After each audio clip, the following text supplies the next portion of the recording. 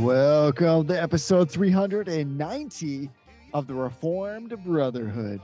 I'm Jesse. And I'm Tony, and we are proud members of the Society of Reformed Podcast. The sky comes falling down for you. There's nothing in this world I wouldn't do. Hey, brother. Hey, brother. So we're starting a whole new conversation on this episode. It's true. I'm pretty stoked about this. It's true. And also, I don't know much about this. It's true. I texted Jesse this afternoon and was like, we're going to do this. You cool with that? He's like, yeah, that's fine. So we're starting a quick series. Maybe it won't be quick, but it probably won't be too long. Who knows how long it'll be? Who knows? But we're going to run through one of the lesser known but still super important confessions of the Reformed tradition called the Scots Confession. So we'll talk a little bit tonight about the history of the Scots Confession and its sort of historical situatedness, where it came from. But, I think we are quick to go to the Westminster, and maybe a little bit less quick, but still quick to go to things like the Belgian Confession and the Heidelberg Catechism. We don't often, and we being Jesse and I, but also we being like the Reformed community as a whole, we don't often dig back further than that into some of the earlier confessional documents. So we thought it would be interesting to kind of go through the Scots Confession chapter by chapter, talk about the theology, about how similar it is, and then some areas where it's a little bit different, and then maybe make some connections to how things have translated to us in the Westminster tradition. But I'm super excited about this. I really, really, really like the Scots Confession, and I wish that people used it more. And it's actually still a confession that is subscribed to by substantial Reformed denominations in the world. So it's not as though this is just a historical confession that nobody uses anymore. There are churches that meet every week whose ministers subscribe and swear allegiance and an oath to uphold the theology of the Scots Confession, just like there are ministers that swear that same kind of oath to the Westminster or to the three forms of unity. So I'm stoked to get started. I'm really excited. I really, really like the Scots Confession. And we're pretty pro confession generally on this podcast. We find them to be just helpful in setting boundaries and distilling down the essential teachings of the scripture. Of course, a good confession always drives you back to that same scripture by way of proof text and otherwise. And I think we're going to find a lot here. So we've actually never done this. So it's kind of interesting we're doing this with the Scots Confession, because I don't think we've actually done this type of exercise where we said, let's just go through it almost line by line, just have some conversation in chat. One might think that we'd go to the London Baptist or WCF. No. How dare you? We're going to do the Scots Confession.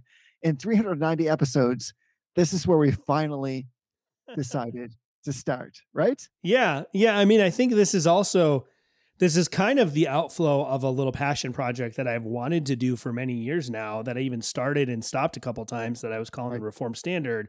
Yes. And I think, I wish I had time to do 100 podcasts, because I've always got ideas for podcasts. But I think this is one of those things that most Reformed podcasts that kind of work in our lane here, they do at some point. And you're right, like people usually start with the big ones, or they work through a catechism. Entire podcasts have started and ended going through the Westminster Shorter Catechism or the Westminster Larger Catechism. But you don't often run into some of these other more vintage confessions compared to something like the Westminster. So let's do our thing and let's get into it. But I think we have a little bit of business to take care of first. Yeah, we do. I like the way that you said that. That sounds like very Scottish. I think kind of we're like being the hipster of confessions here by doing the Scottish. Like if you had to slap a robust Tom Selleck mustache on a confession, it would be this one. Do you know what I'm saying? I do. Yeah. I picture someone like Tom Selleck when I think of the, but like young Tom Selleck, not like older Tom Selleck. I don't really know old Tom Selleck. I don't know why I said that.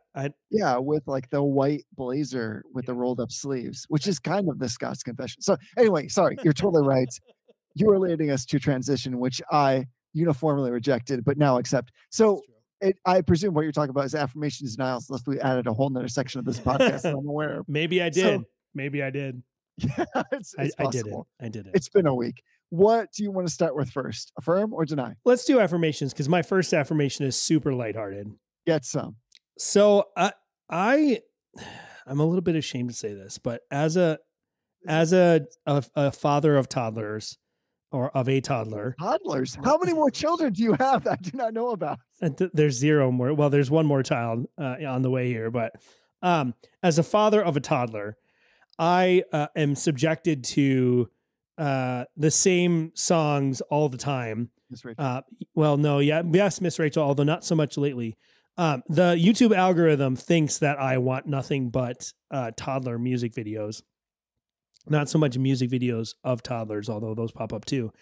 But lately, my son August has really, really been into this Australian group called Bounce Patrol. Have you ever heard of Bounce Patrol? I mean, just like generally, and by way of like in a laboratory, because I'm not like a big subscriber to Bounce Patrol. Yeah. So when Bounce Patrol first cropped up, there's this whole history, right?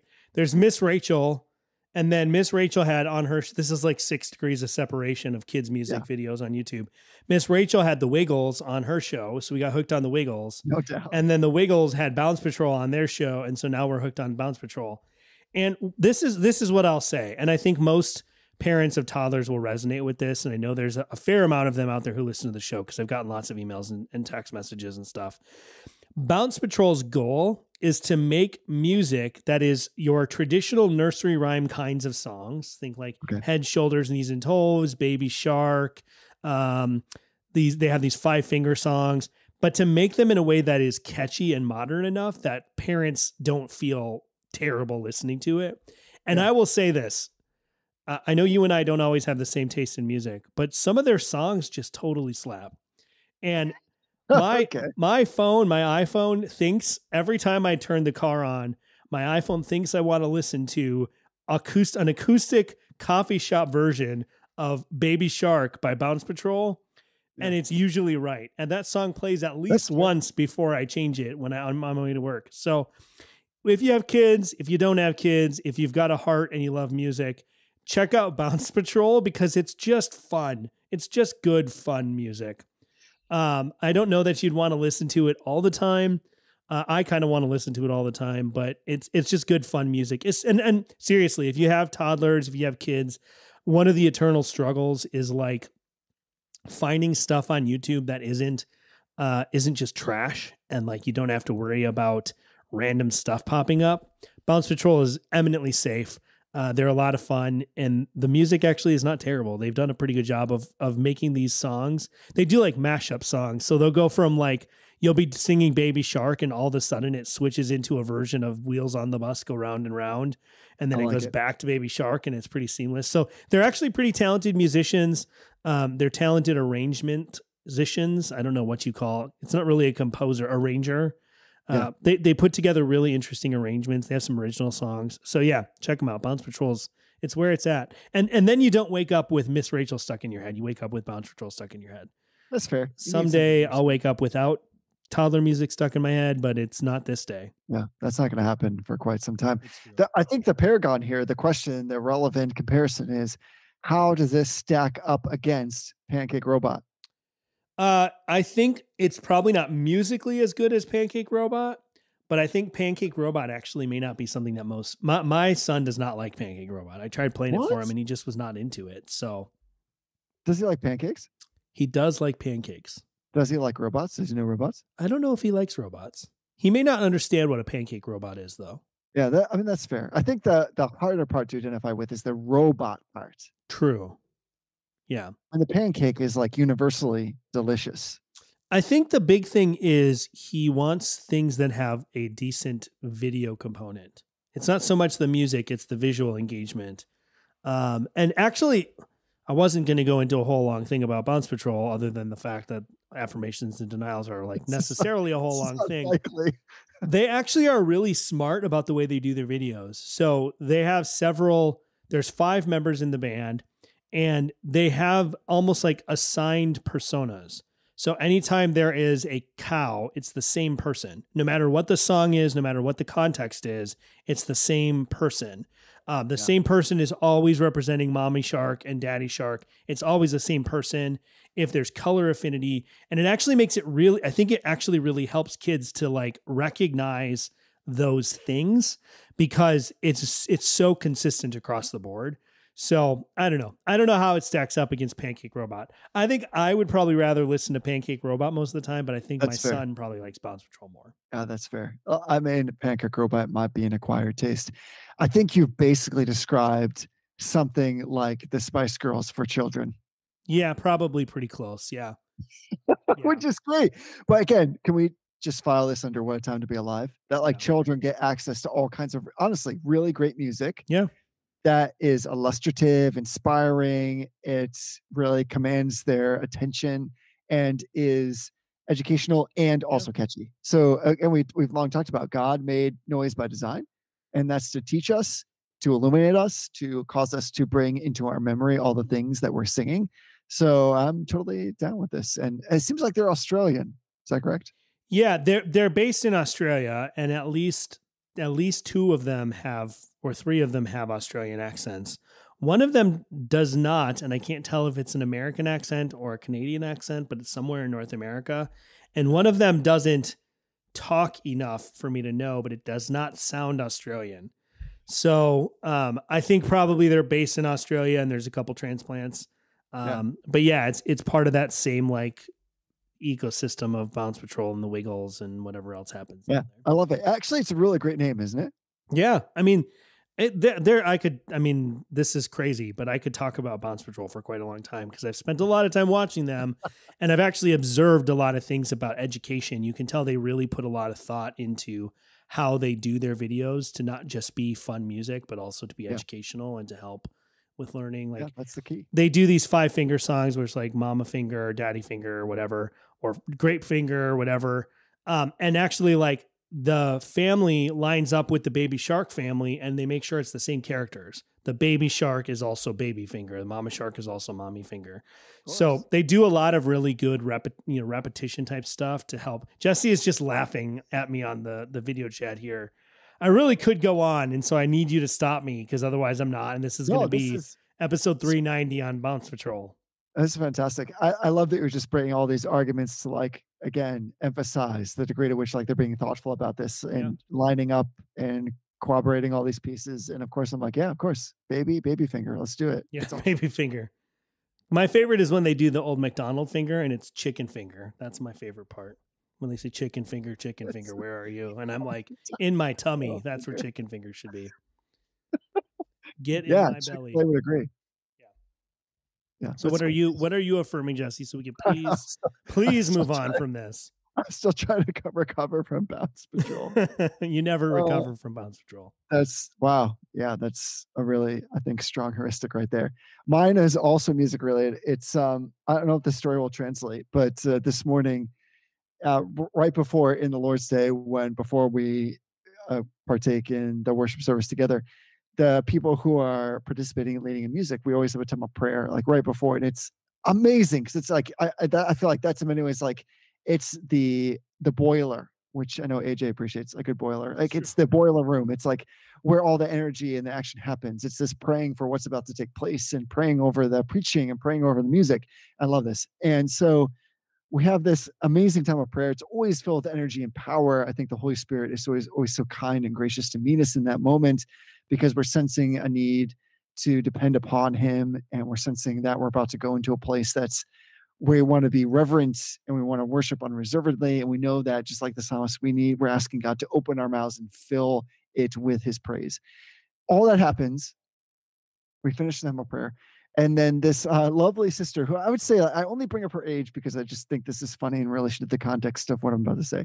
She's probably like mid-60s. She's not old by any means, but of a certain age. And so she says to us, so I just have to share. I've been listening to this piece of music, but I'm hesitant to share what it is because I think like the lyrics might be kind of strange. And of course, everybody like leaned in at that point. We're in a circle anyway, but everybody's kind of leaning into like, what is this worship song that you've been listening to and singing with?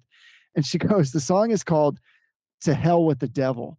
And she's like, I'm really resonating with this, like the power of this. So I say like immediately, so like, oh, you're listening to Stryper. And she goes, I don't think so. The song is called To Hell with the Devil. And I'm like, no, that's definitely this Christian band called like Stryper, like heavy metal kind of ish, 80s kind of rock heavy hair metal Stryper. She's like, no, it's definitely not that.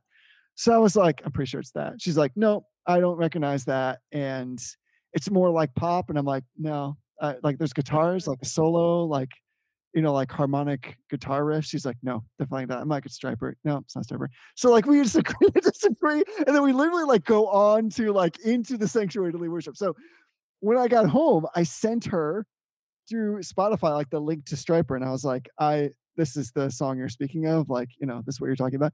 So she's like, actually, no, she sends it back to me. And it turns out I'm the one that doesn't know what I'm talking about. So apparently, King and Country has done like a straight up remix of Striper's To Hell with the Devil, which includes Lecrae. But the chorus is exactly Striper. So this is amazing to me. So like they've turned Striper, which is fine, into like this kind of pop version of To Hell with the Devil, but the melody is all the same. The lyrics are definitely the same, with the exception of like Lecrae, who's inserted his own rap, which I have some feelings, but it doesn't matter. So the thing is, I guess I'm affirming with like that this song is present. I love the kind of the biblical mandate that's in this song. And I think I said to her, like, I'm totally fine theologically with singing these lyrics To Hell with the Devil. And I'm also affirming like the original by Striper, because I listened to it today several times. I mean, my wife listened to it several times only because I forgot how like operatic the lyrics are in the original Striper version. I think it's just impressive, full stop. Doesn't matter what style you're into. Yeah. I also was thinking there was a time where I thought like Striper was like prolifically heavy in its music. And I don't think that anymore, just because of my way of comparison with some of the other things I've affirmed on this podcast. But go listen to all of them. So you can find either the King and Country version, which apparently is called To Hell with the Devil, parentheses, Rise, from the inspired by soundtrack Unsung Hero.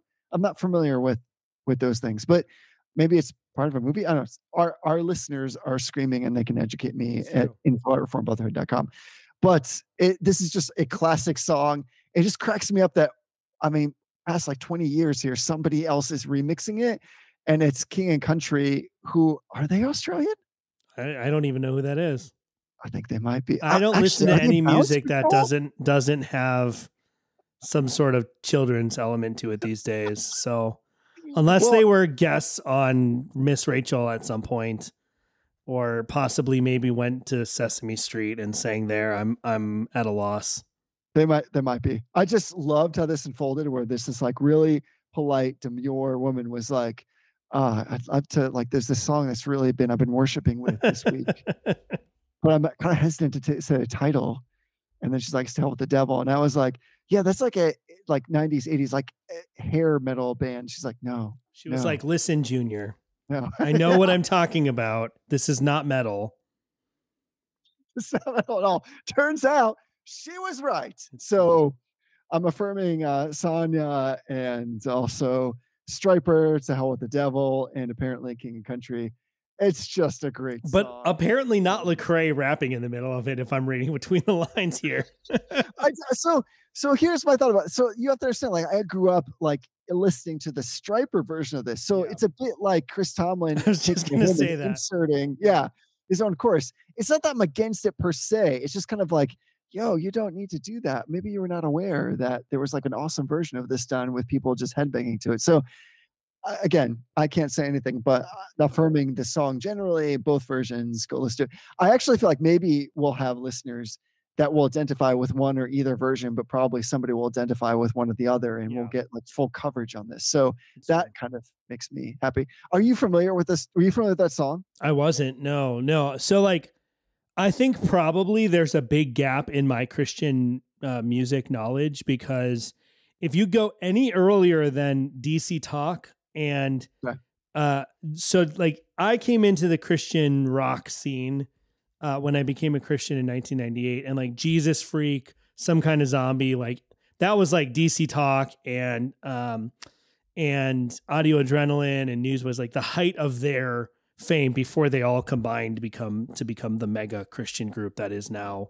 I think it's Newsboys, but it's like Newsboys plus DC Talk plus Audio Adrenaline. That's like the Voltron of Christian music. So if you go any earlier than Jesus Freak, Or if it's not an earlier album from one of those kinds of people. Like I went back and listened to all those people's earlier albums. I didn't get into any of the earlier stuff like Stryper or Petra or even like some of those ones. So maybe I should go back and listen to them at some point. Yeah, you should. This album came out in 1986. So I myself was only 6 years old, so I wasn't listening to it in real time, but there are some who are listening who will know that like Stryper is kind of held up as like among the first to put like Christian music on the map in this way. That is like this kind of music in the Christian sense wasn't a subgenre or like suboptimal or like just mediocre compared to anything else. So anyway, that's enough said. Go listen to this song. I'm actually nervous that when you search it, you're going to come up with King Country, which is fine. Listen to it nonetheless. But if you want to hear the real deal, it was Stryper. So I did send this to my good friend, and she was listening to it, and she said she listened to it on a walk this afternoon and enjoyed it immensely. And I wanted to say that's because it's Christian metal. That's and funny. You're welcome. I just have this image in my head. Do you remember that old, it was this sort of like satire video of that guy that was like, leave Britney alone. Do you remember that video? Yes, I just have this video in my mind, this picture in my mind of Jesse, who's like, leave Amazing Grace alone, leave Stryper alone, and just like really mad that people are messing. They're just adding raps and choruses to songs that don't deserve them, don't need to have them. Just listen to the original.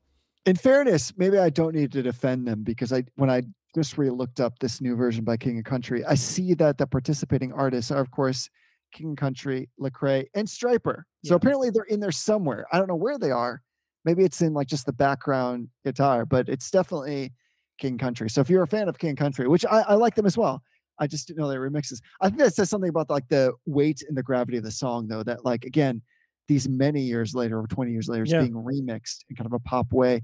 That's super clever. But the chorus is like note for note, the same melody. So I love that. So again, it just shows, and this is like kind of an anthem song. So I love that she was a little bit hesitant to share with us, but I wanted to affirm to her, like, no, I would sing this. Like, we could go do this right now if you want to, like for the congregation. We could just, there's not that many lyrics. The chorus is to hell with the devil. So we could just put those 5 words on the PowerPoint and lead the congregation in this masterful worship. I just think it's funny that through this roundabout way, somehow you have caused this woman, who I'm reading between the lines, but seems to be perhaps a little bit more old.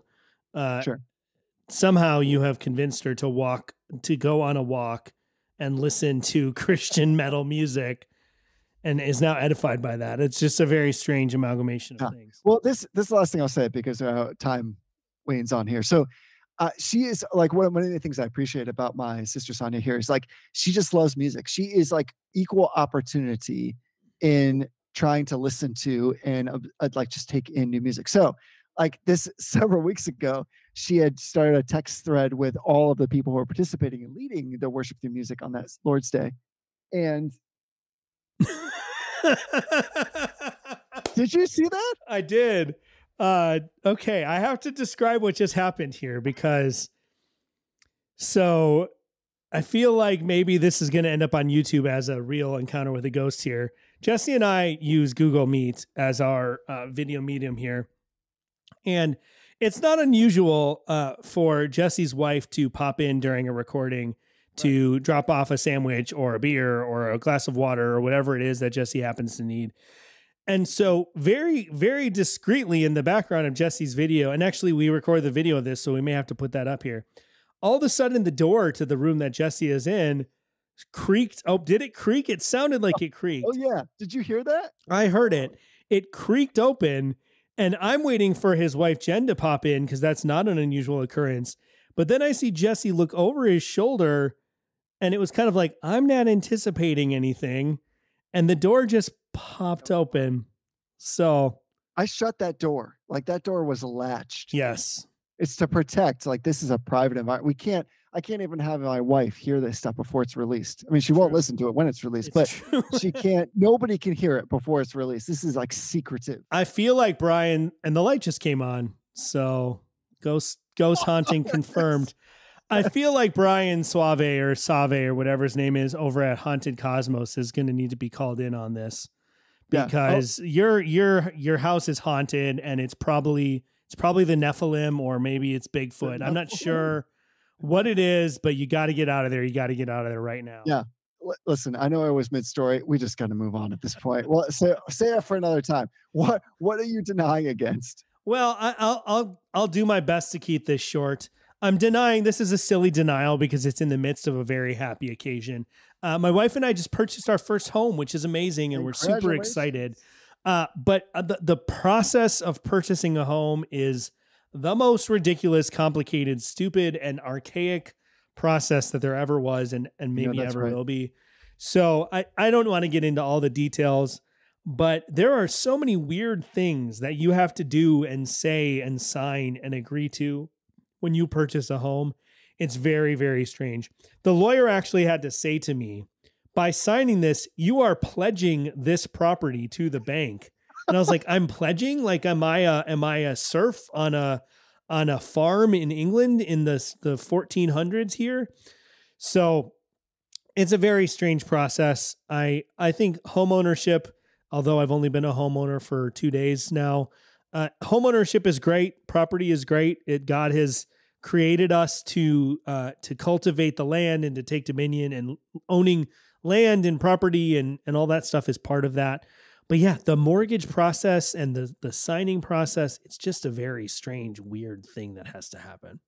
Yeah. If you know, you know. So if you go through the process or work in the process somehow, you'll quickly come to understand there's like so much that's archaic about it. Like you're kind of getting a lesson in history. Yes. About like the way things used to work when everything was on paper, and paper had to move around, and titles had to be verified, and there had to be insurance against those titles. So I think if you go into the first time, you're thinking things like, well, I can like send money all around the world relatively easily, or I can just use my debit card to transfer and purchase property of all kinds that's not like real estate relatively easily, or even like relatively large things. Like I could just go to a dealership and walk out with a car in basically like 45 minutes.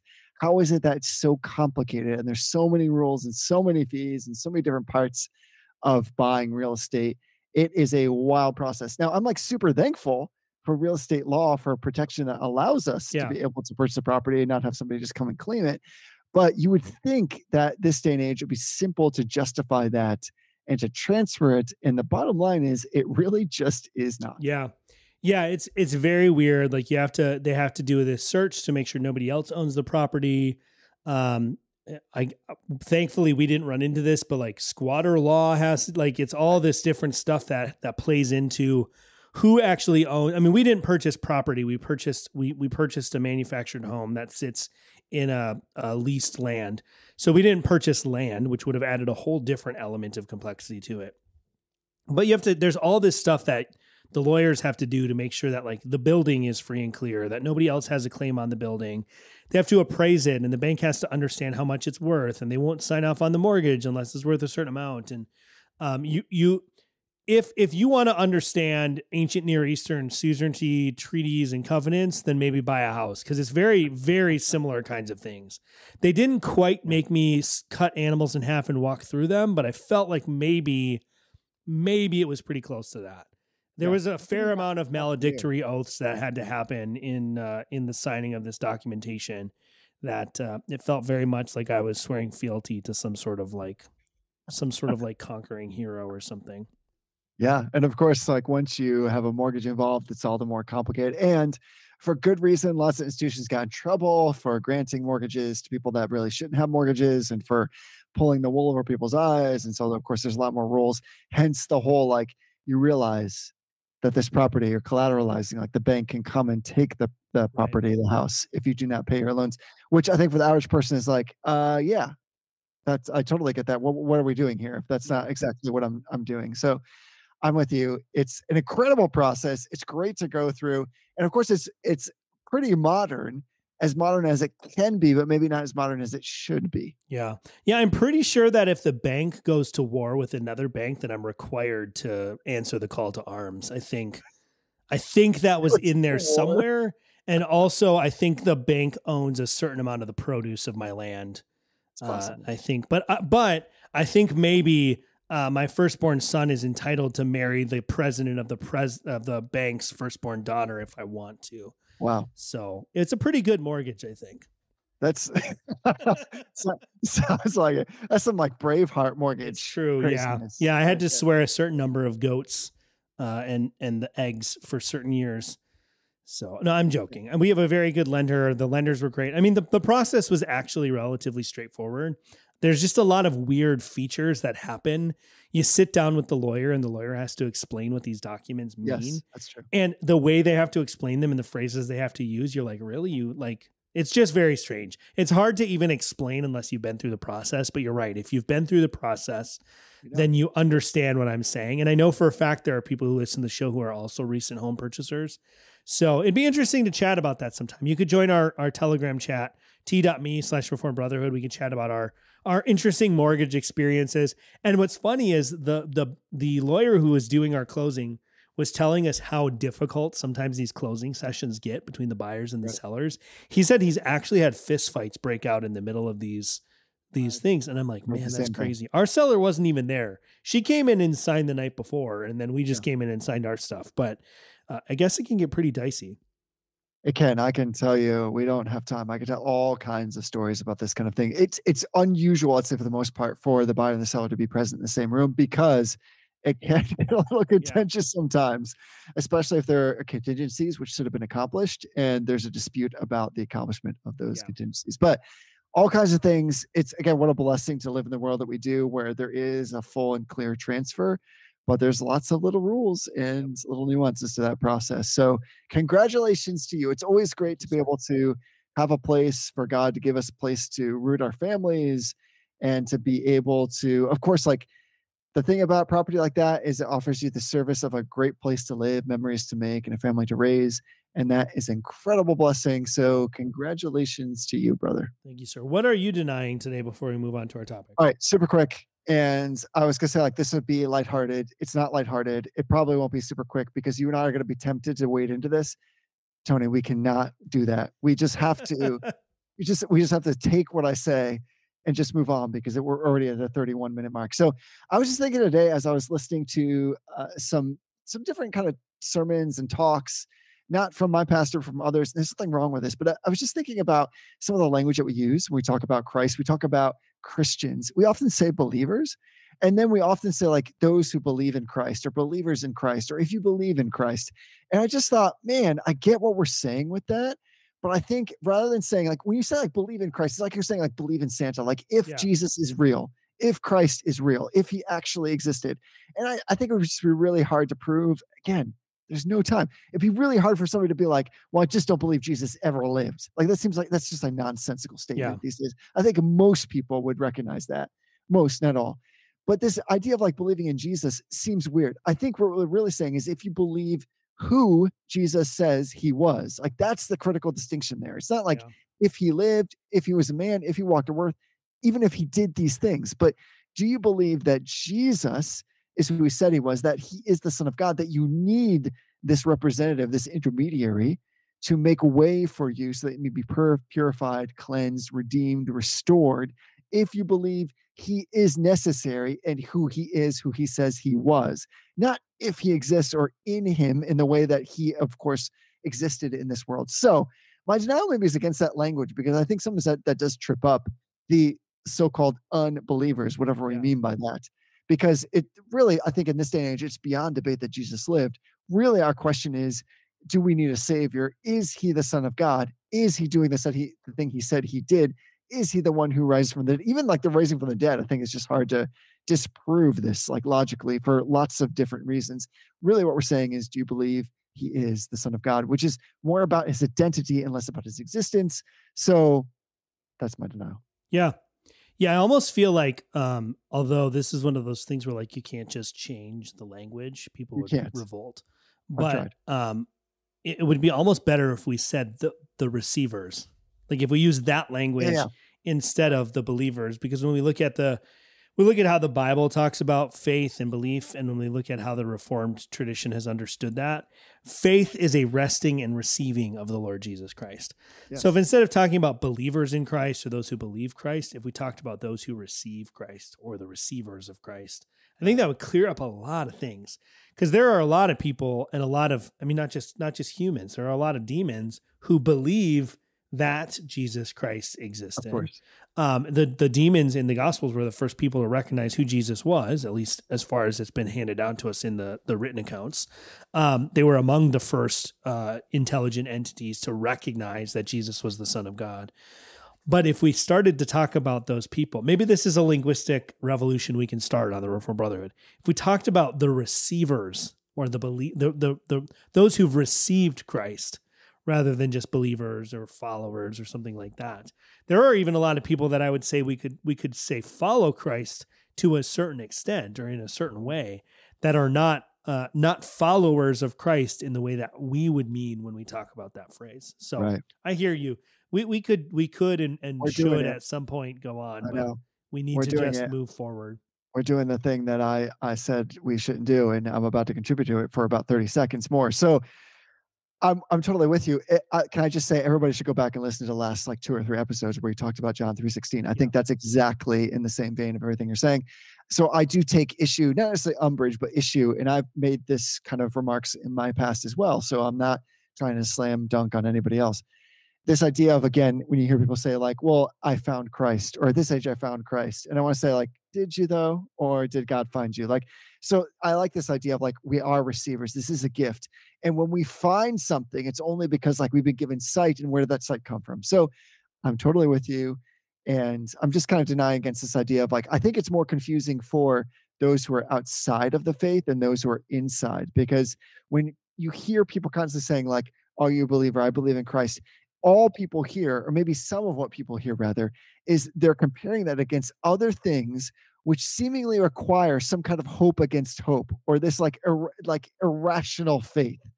That's what it means to believe in something. Yeah. And so I think oftentimes that just confuses the fact we're talking about logic, we're talking about facts, we're talking about Jesus.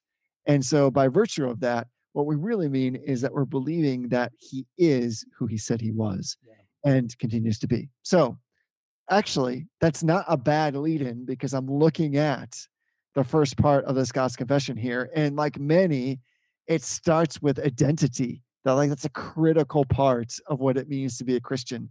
Understanding who we are, but more importantly, who we are in light of who God is. And so that's where we find this first article pointing us. So let's get into it. Yeah. Yeah. I think before we talk about that, I just want to read a little brief portion of the actual introduction or preface to the confession that was attached to it.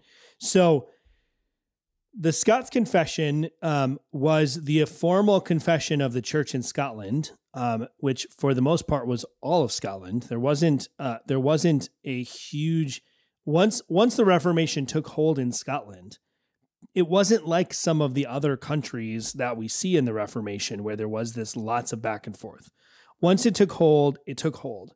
And so this is the beginning of the preface. I'm not going to read the whole thing, but it's titled The Confession of Faith. It was written by John Knox, which it's going to be good when it's written by John Knox. Yeah, John Knox. And it says, the Confession of Faith professed and believed by the Protestants within the realm of Scotland, published by them in Parliament and by the estates thereof, ratified and approved as wholesome and sound doctrine, grounded upon the infallible truth of God's word. And then it goes on to say here, the estates of Scotland, with the inhabitants of the same, professing Christ Jesus, his holy gospel, to their natural countrymen, and to all other realms and nations professing the same Lord Jesus with them, wish grace, mercy, and peace from God the Father of our Lord Jesus Christ, with the spirit of righteous judgment for salvation.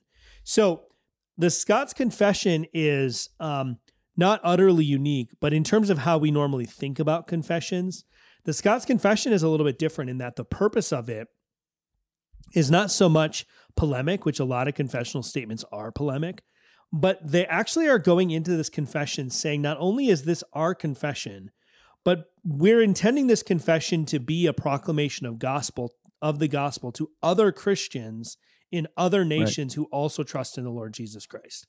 And I think sometimes Scottish theology, and for good reason, but Scottish theology gets this sort of cantankerous reputation of the Scots are this crank, and this is not intended to sound racist, although as I'm thinking it sounds a little bit racist. The Scots, in terms of Scottish theology, are sort of seen as like this cranky, angry people who are always like fighting against something or someone, like we said earlier, like Braveheart theology. It's like, Right. it's like William Wallace actually is the model for Scottish theology.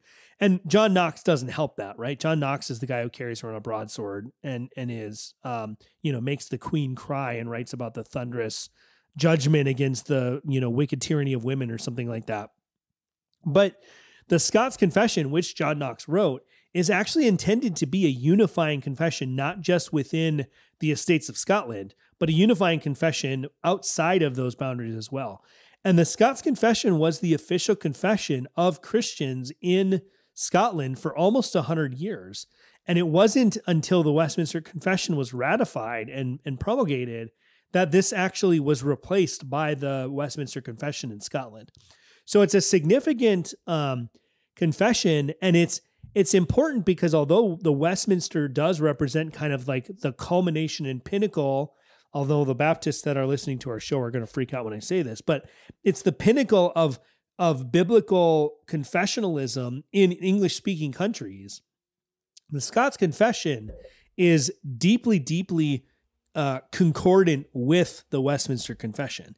It's not directly in its lineage, but it has a huge amount of affinity that we really should recognize. Yeah, I totally agree with that. I mean, I think that's helpful in terms of understanding like the context into which it dropped into the world, as it were. So there's a lot in here that's like direct. It's Right. forthright. And that's maybe not unusual for these kinds of things for a confession or a creed. But I like your idea of like there's a missional purpose in some ways. Yeah. So you can hear that kind of come through as we talk about this over and over again. Like the explanation and enumeration of who God is meant to be comforting and illustrative and educational in many ways. Not necessarily meant to be argumentative, but of course, like truth must be absolute by its very definition. Yeah. And so you're going to find that, but I think that's helpful because it's not, as you said, like polemic coming against other argumentation meant to refute certain ideals or principles, but really meant to educate, meant to be missional. Yeah, so I'm going to read the first chapter here. The chapters are actually usually pretty small. Some of them are a little bit longer. We may either break those into 2 episodes, or we may just not read the whole thing. But one of the interesting features of the Scots Confession, and this isn't a huge deal, but it's an interesting way that it's printed and that it's recorded, is the proof texts for the confession usually are not individual verses, which I really like, but also they are embedded within the text. And so as I read the chapter, I'm actually going to read the proof text quotation or the citation along with it. So chapter 1 is titled Of God, and it reads, "We confess and acknowledge one only God, to whom we must cleave, whom only we must serve," Deuteronomy 6, "whom only we must worship," Isaiah 44, "and in whom we must put our trust," Deuteronomy 4, "who is eternal, infinite, immeasurable, incomprehensible, omnipotent, invisible, one in substance and yet distinct in 3 persons, the Father, the Son, and the Holy Ghost," Matthew 28, "by whom we confess and believe all things in heaven and earth," Genesis 1, "as well as visible and invisible, to have been created, to be retained in their being, and to be ruled and guided by his inscrutable providence, to such end as his eternal wisdom," Proverbs 16, "goodness and justice has appointed them to the manifestation of his own glory." So this chapter is so packed with meaning and importance. Right. When we look at later confessions, they break this same topic out into usually 2 or 3 or sometimes more sections that are equal in length to really unpack this. But this is such a great, like, concise statement of what it is that the Bible teaches about the very nature and essence of God. Yeah, and again, like as I remarked at the top, what I find interesting is there might be many, many places to start with such a thing, but I find it again very interesting and helpful that where this starts is in God's identity, all these characteristics of God, and then those characteristics immediately leading us to what kind of response we ought to have to those very things. So it starts with the idea of confessing. I like that. We confess. So this idea that together we make this acknowledgement that there is only one God, which of course is very Deuteronomy 6, right? The Lord your God is one. So this is just more modern language about that. But what I find interesting, and I think this is somewhat different than like the tact and like the initial kind of ground setting that many other confessions have, this idea of we must cleave, Yes. we must only serve, we must only worship, and we only put our trust in. Those verbs I actually find unique to this particular confession. Yes. Yeah. Yeah. I think that's true. And every time I've worked my way through the Scots Confession in whatever context I'm working through it, that's something that I come back to time and time again, is that this confession doesn't just start with, and in many ways, this is actually, it would be interesting to trace out the way that this has worked into it. This is probably Calvin's influence on John Knox, right? John Knox is the principal author of this confession, and he was actually recalled from Geneva so John Knox was under persecution. Some of it was probably because of his Reformed faith. Some of it was because John Knox was a little bit of a jerk and made the wrong people angry. But he fled to Geneva when he was being persecuted, and he was recalled back to Scotland in order to write this. And you can sort of see like the influence. I don't know the timing of all of this, but you can see how the first chapter of the Institutes, where Calvin is talking about the knowledge of God and the knowledge of man, and how those two things are interrelated, and how you can't have true knowledge of one without true knowledge of the other.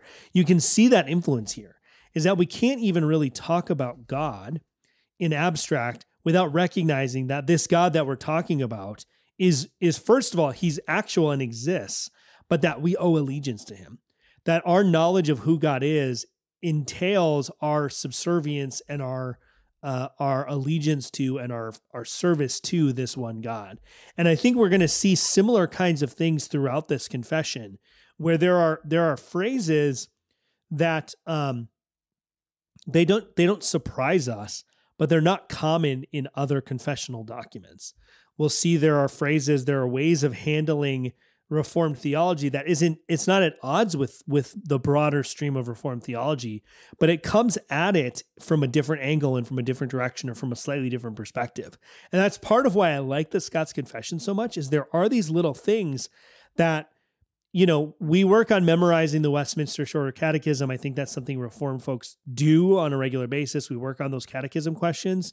So we're very familiar with like the flow of theology, how question 1 leads to question 2, leads to question 3, and there's this internal logic to the catechism. The Scots Confession is hitting all of the same points, and it's starting in a lot of the same places, but the order of logic is slightly different, and so it makes us think about it a little differently. And so this starts out not just talking about God's nature and his essence and his attributes in abstract, but it starts by talking about how there's one God and we are to serve him. And then it talks about who this one God is and what he's like. And I think that's a major feature of this. And that was obviously very intentional on Knox's part. Yeah. And usually when you get then to that identity part, we're quick to go to basically the distinct 3 persons, Father, Son, Holy Spirit. I'm going Matthew 28, as you noted, which of course is appropriate. What I find interesting is, like you said, after, like antecedent actually to like all of this identity, is that if there is one God, then you must cleave to him, you must serve him, you must worship him. It establishes, you must trust him. All that gets established. But this idea that then after that, let's talk about who this God is, that he's eternal, infinite, immeasurable. And here's the thing that I think is somewhat unique: incomprehensible. Yes. So it's starting to say, well, let's talk about who God is, but also from the very beginning, say like there are boundaries and margins which we cannot conceive of. We don't even know where they are. We can't even map them out. We can't even say like, well, beyond this point, there are things we don't understand. We don't even know where those points are. So there's this like really massive amount of humility, while at the same time saying God is all powerful. He's invisible. Here is the one in substance. So by the time you get to these things where he's talking about the 3 persons, Father, Son, and Holy Ghost, you're already been prefaced with this idea that God cannot be understood. Well, here's a document to try to help us understand God. So like there's this really lovely tension in there. There's this like built-in humility, which I think is present in most creeds and confessions, but all the more so for the Scots one up front. And again, starting with like, it almost starts with practicality and action first. Yes. And then here is why you act in this way, because God is all of these things. And so that, again, I think kind of flips our logic, like you said, on its head, or turns it around. because it says like, you don't even need to understand who all of God is to know that you ought to obey him. You don't need to understand all of his immeasurable qualities in order to bow down and worship him. You don't need to understand exactly all of his characteristics and his infinite substance by means of knowing that you ought to trust him. So this is kind of like, presuppositional in its approach here. It's just saying like, this is the truth about the world. And so we can't describe all the things, instead of trying to emphasize all the things we ought to want to try to describe. And no, let's start with all the ways we ought to behave, because what we do know for sure is that God is over all things, that he is worthy of our praise and worship, that we have to cleave and serve him. And so as a result of that, we start there. So this is like, to me, kind of, I want to say like a reversal. Maybe this is the right way to think about it, but it is a different way to think about it. Yeah. And I think, one of the things that I don't know, maybe this is like a distinctive of our show, is that we come to these different series and we often end up following lines of thinking that is very different than what we would anticipate, just sort of like looking at the show title. And I think one of the things that we're going to see here is that the Scots Confession, because it is a little bit of an earlier form of Reformed theology, it's not this fully refined version that we get in the Westminster Confession. We see these glimpses of a different way of thinking about theology than what we're used to. And again, it's not as though there's anything in this confession. There are some things in this confession that may flow at a slightly perpendicular direction than what we're used to, especially for most modern Americans who the version of the Westminster Confession that we're used to is the 1788 version, not the 1646, even though that is what we tend to have on our hats, or if we got tattoos on our hands, what we would probably get is 1646. But the reality is that the big influence on us in terms of the Westminster Confession is the 1788 revision, which has some serious differences in terms of the relationship between the church and the state. We are not going to get any sort of hint in the Scots Confession that the church and state are not intertwined. The preface is very clear that this is a state-sponsored confession of faith, and one of the estates of Parliament has to do with the church. Like there are elements of state and church that is very different to our ears and to our sensibilities, but I actually think that's not a bad thing. Because I do think, and this goes back to when we were having conversations in our systematic theology series about church-state relations and different models of two-kingdom theology, all that stuff. I think that modern Reformed theology in its broadest expressions has swung too far to the church doesn't talk to the state. The church doesn't interact with the state. The church has nothing to do with or to say to the state. Now, again, there's a overcorrection to that in Christian nationalism, where now the church and the state are much more intertwined in a lot of ways. Right. But I think the Scots Confession, one of the things we're going to see is that that's not even necessarily, that's an assumed element of this, that the church and the state are working together for God's glory. That's the purpose of the state and the purpose of the church. And they both have the same purpose in a certain sense, even though they come at them from different directions. And I'm really looking forward, as we unpack this, to see some of these unusual and unexpected features that we maybe have not approached before. So I think this is going to be a great series. I'm really, really stoked about it. The theology proper of the Scots Confession is not in any way different than what you're used to and what we've talked about in the Westminster Confession, right? It affirms all of the same things: eternality, infinite, immeasurable, incomprehensible, right. Even though that language isn't as prominent in some of the other Reformed confessions, the idea that God cannot be fully comprehended is definitely a part of the rest of the Reformed tradition. So It's not as though we're going to encounter things that are truly unique or truly distinct from the Reformed world, but we're going to encounter a different way of approaching this, and perhaps a more primitive form of some of these things that I think will force us to and give us the opportunity to really think about them in a different way. Yeah, and it might be, as you're saying, so primitive is kind of a good word, I would say. Like it's also, let's say, like unfiltered. You're talking about a single person. You're talking about JK rocking this out, right? Not JK Rowling, but like, I mean, John she probably Lawrence. rocks this out too. She's probably a member of the Church of Scotland, if I think about it. Yeah, that could be. And so I think what you're seeing here is something that there's a lot of intellect and brilliance in being able to distill down through a single person all of these ideas. But it is a unique expression, and it's going to be one that cannot be divorced or dislocated from time, culture, context. So I think that's all helpful.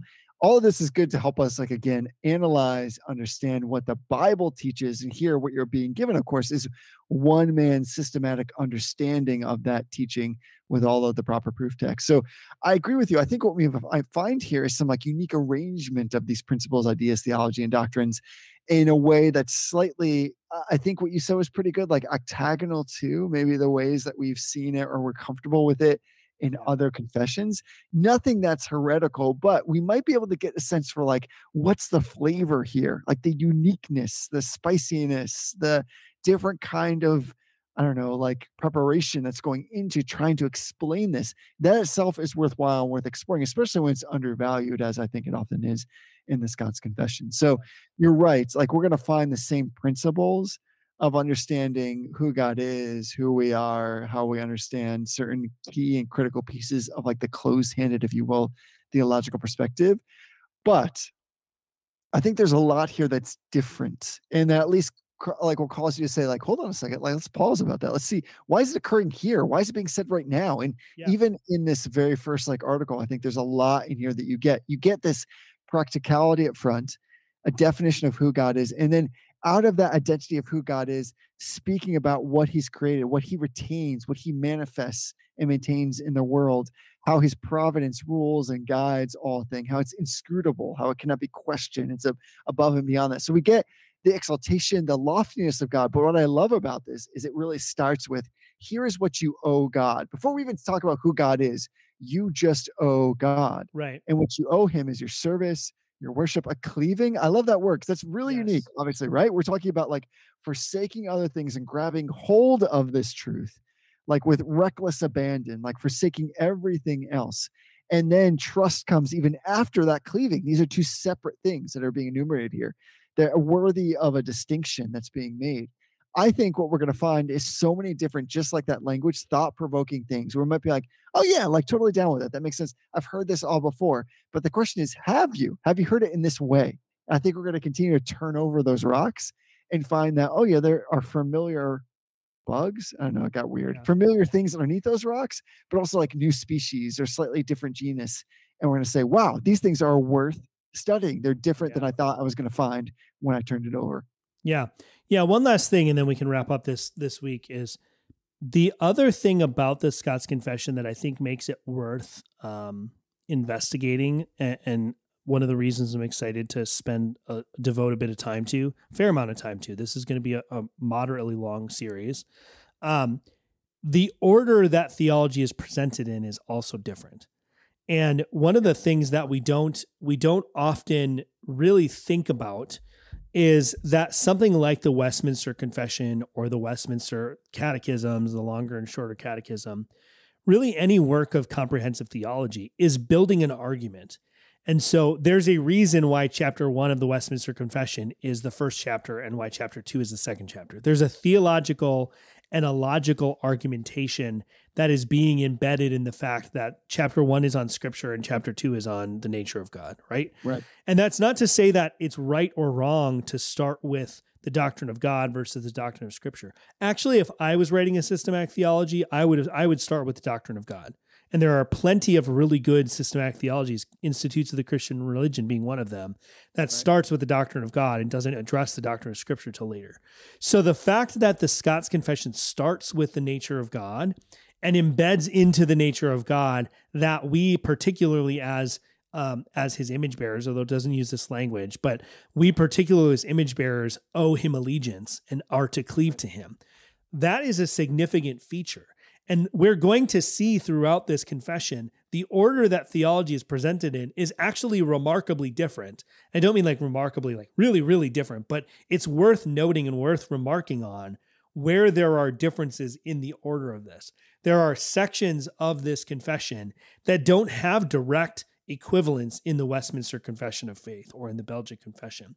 So I think this is one of those things where this is part of our heritage, and it influenced many of the people who who drafted and ratified and signed the Westminster Confession.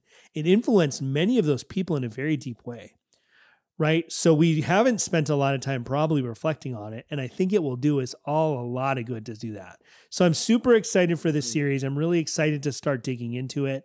I'm really, really excited to see what God has for us. We've been doing this long enough that I've learned that once we start a series, I should anticipate that God is going to do something in my life. That sounds like super charismatic and super like, I don't know, super like woo-woo of me. But when we start a series, I can look back now at enough of the series we've done that I can anticipate that God is going to do something surprising in my life and in my personal piety as we work through this. And I'm starting to get like excited. I want to run through a wall, Jesse. I actually just read that passage in the scripture, and it's not through a wall. It's I could run against a troop and I could jump over a wall. Yes. So I'm ready to jump over a troop and run through a wall and whatever that might mean. But I'm really stoked to work through this. So we may not go directly through it. We may take little breaks here and there to address a listener question or to do some other subject, or if there's some sort of like current event topic that we need to cover and it's time sensitive or time related, we might do that. But we're going to be in the Scots Confession for a little while. So if you're looking for a good version of the Scots Confession, you can get it from the Free Church Continuing in Scotland. The one caveat to this, and this is why I had to email Jesse a copy of this from my version of Logos rather than email him to it, is that the Free Church of Scotland shuts down their entire website on the Sabbath. So you can't even access the Confession of Faith on Sunday. So it's available in lots of places. I think this is a really great confession for us to spend some time in and to really think through. And I'm really looking forward to it. And this series, like all the series that we put together, is available for everybody to enjoy. So we encourage you to grab a copy of it, chat with a friend, make this an excuse to have coffee or conversation. And if you've ever wondered, how is it possible that all of this stuff just exists there out on the interwebs, like no paywalls, no advertisements, that's because there's so many brothers and sisters that give just a little bit to make sure that the podcast remains free. Because while it's not as annoying and cumbersome as purchasing real estate, there are fees for hosting and processing. All of this actually, believe it or not, in this day and age, while it seems like everything is free, costs some money. So if you would like to participate in making sure and you receive some kind of blessing from these conversations, not from us, but from the Lord, then we would love for you to just process and come alongside and help us out with a little bit of a financial giving after you've satisfied all your responsibilities. And to that end, I want to personally thank Brother Jason, who came on board, went to patreon.com and said, you know what, I want to make sure that the podcast remains free. That again, just like Jericho, he's tearing down the walls and making sure that there are no pay barriers so that everybody can have access to it. So thank you, Brother Jason, for coming along and saying, you know what, I want to give some to make sure that it happens. There's also another way to participate in giving, and that is we actually have, if you go to reformedbrotherhood.com, just a fun little store out there. We have a couple of items that you can purchase. This is not because we drastically and dramatically want to sell you anything, but mainly because that's just another way to give. People from time to time say, hey, do you have anything? I'd love to advertise or support the podcast by wearing your faces emblazoned across my chest, because that would you're so handsome, and that would just make me really feel great about my life. If that's you, you can do that too. And I just want to thank Brother Christopher, who was like, you know what, listen, I would love to have our Reformed Brotherhood t-shirt. And when he and others purchase t-shirts like that, part of the proceeds go to support the podcast, again, to make sure that it's free of charge for everybody. So Brother Jason and Brother Christopher, thanks for doing your thing, getting in there in the mix. We see you, we appreciate you, and we love all our brothers and sisters who are participating in the Telegram chats, who are giving large and small, who are just part of the conversation, who email us, who bring forward topic ideas, or just want to chat about what's going on, about how to better follow closely after our Lord Jesus Christ. We are so grateful in many ways. It's exceeded what Tony and I set out to begin with, which was, it was a conversation between us. And what we found is that there's so many other people that are just like us that want to make sure that we serve God faithfully, that we cleave to him, that we trust in him, that we follow him, that we love him. So this Scots Confession series is just another in a long line that has been brought to you by other brothers and sisters that said, hey, listen, I can make sure that this goes out into the world. free of charge. Yeah. And the other thing that you can do if you want to help us out is to share this show with your friends. So we spend $0 on advertising. We're not even on social media anymore. And yet somehow the podcast seems to continue to grow, and we hear about new listeners and new people. And that only happens because people share the podcast with other people. And although this is very strange, but and eminently humbling, we do hear from time to time that people like do study groups, and they use the episodes that we've done or parts of the episodes that we've done to sort of launch their study groups or to sort of serve as like an introduction to things. You know what? The Scots Confession is a great thing to study. So if you have a group of people that are wanting to get into theology, or you have a group of friends that are eager to understand what the Lord teaches in the scriptures, this is a good place to start. A new series is a great place to introduce someone to the show.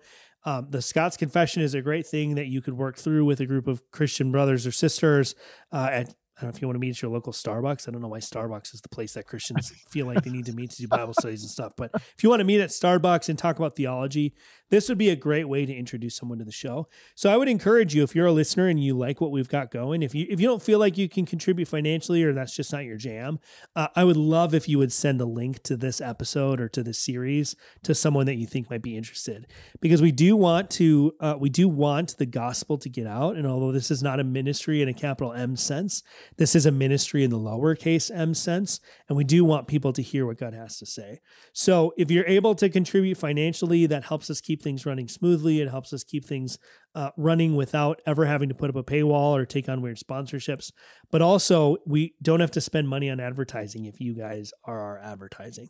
So share this episode with a friend. If it's something that you think would edify them, we would really appreciate that as well. So to summarize, here's what we've learned on this 390th episode of the Reformed Brotherhood. First, we've learned that the Scots Confession could have a lot of good stuff for us.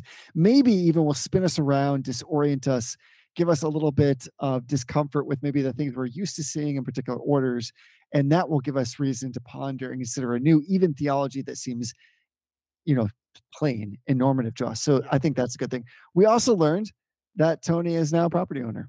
And that's a fantastic thing. We've also learned that my bedroom door will open on its own accord and open wide and will just make a massive creaking sound. And last but not least, we've learned that if for some reason you're lacking t-shirts, you can go to reformedbrotherhood.com and purchase some with our faces. But of course, most of all, we've always learned that until next time, you should honor everyone. Love that brotherhood.